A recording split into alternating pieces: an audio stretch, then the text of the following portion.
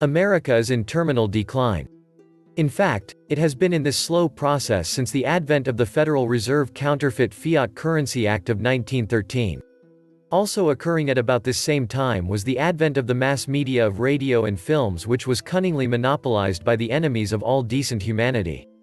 These two tools, in the hands of international usurers and soulless supremacists respectively, have been the cancerous tumor which has metastasized to our present insane clown world. Yes indeed, Mr. Xi, America is in terminal decline. Make your move against this insane asylum. America has no moral or economic standing to continue being the world bully. Why else would so many countries be standing up to it now? Our corporations control government, we censor presidents the media doesn't like. The woke madness is making us a laughing stock. Our warmongering has been bankrupting us, hard to imagine a collapse isn't coming. Sometimes we need to be on the outside looking in to see the obvious. The USA is in terminal decline as a direct result of endemic corruption at all levels of government, a cancer eating the USA alive. That should be pretty bloody obvious to everyone by now. As a result of never-ending US push-pull diplomacy, the government of China is now responding in kind, push-pull diplomacy right back. So a lot gets said with not much value to keep each other guessing. Meanwhile, China cleans up its corruption and is thriving, and the USA does not clean up its corruption and is being eaten alive by it. Neither China nor Russia are doing anything to defeat the USA. They watch on bemused as the USA destroys itself with corruption and attacks anyone who dares to challenge that corruption. We can't push back against other countries like China when we are turning our own country into a police state and dividing the country on racial and political lines. I blame the Democrats and the Republicans for this. They have sold off the country by incentivizing corporations to offshore all of the good jobs and products. They have perpetually overspent and increased the size of government. They have allowed the Fed to decimate the value of our currency. They have ignored the Constitution and have merged with the media and big tech to censor and control the narrative. In short, our corrupt and sociopathic leaders have done this, with intent. Welcome back to the Atlantis Report. You are here for your daily dose of the truth, the whole truth, and nothing but the truth. Please take a second to hit the like button, hit the subscribe button, and don't forget to also hit the notification bell. Thank you.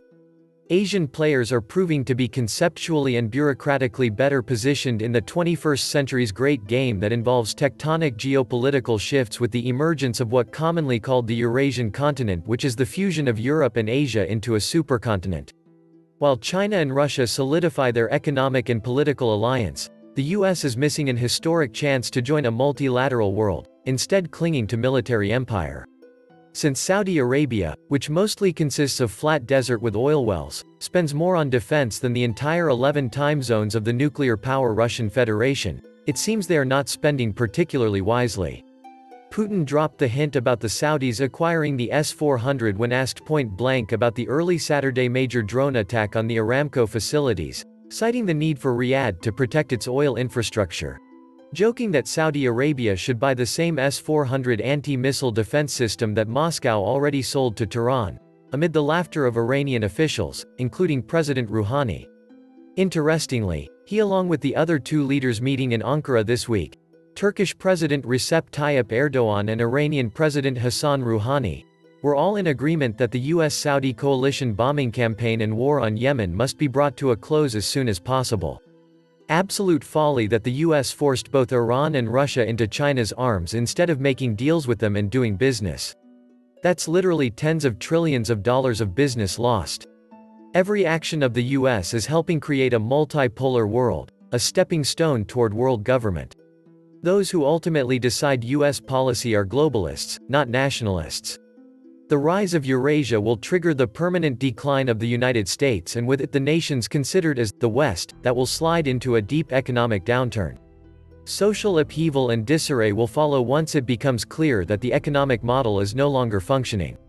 Those that claim we are in the makings of such a system refuse to acknowledge that the West is in steep decline and that there are deep ideological differences between the leadership in China, Russia and that of the West. Iran's Foreign Minister Mohammad Zarif paid a visit to his Chinese counterpart Wang Li to present a roadmap for the China-Iran Comprehensive Strategic Partnership, signed in 2016. The updated agreement echoes many of the points contained in previous China-Iran accords, and already in the public domain. However, many of the key specifics of this new understanding will not be released to the public, despite representing a potentially material shift to the global balance of the oil and gas sector, according to a senior source closely connected to Iran's petroleum ministry who spoke exclusively to Petroleum Economist. Without any benefit of doubt, Iran become a valuable partner of Belt and Road Initiative led by China. Iran in return gets security against imperialist ambition. The great irony is of course that current American policies aimed at frustrating any Eurasian economic sphere are in fact the engine that drives this process. Russia dreamed of joining the EU and NATO as a means to build a peaceful Eurasia. That was prevented by the US, and as a consequence, Russia created the Eurasia Economic Union (EAEU) as an equivalent and intended copy of the EU, since changed a bit to avoid the EU's pitfalls. In practice, Russia and China will be advancing the alignment of China's new Silk Roads, or Belt and Road Initiative, with Russia's Eurasia Economic Union. Russia was pushed to China by US sanctions, initially for loans to avoid IMF austerity and securing these loans with large oil and gas contracts. This move created the space for the real takeoff of Belt and Road Initiative by making possible land routes from China to Europe via Russia. Since then, both Russia and China corralled as many countries as they can to their respective groups, EEAU and SCO. Russia joined the Belt and Road Initiative, and it became clear that the future would be a free trade agreement between the two groups, carefully hidden initially to prevent premature US interference while the blocs were still vulnerable. Russia and China would never have been getting along so well again so quickly if it wasn't for American economic and political meddling. China stipulated in all clarity its principle of global markets, but between nation-states, not a borderless area. China is more aware of the insurmountable administrative problems of borderless societies and is a firm believer in nation. Its system is modeled on society. The group is more important than individual, but individual is paramount to innovation and progress and peace. In the larger system of Belt and Road Initiative, nations are the larger entity of individual and the group is the Belt and Road Initiative itself. This will limit administration to each nation, leave the right to self-determination intact, and further national, cultural diversity that is good for trade. China experienced uniformity in its recent past and found it not conducive to lively interchange. That is the insight underlying its principle of non-interference in the internal affairs of other states.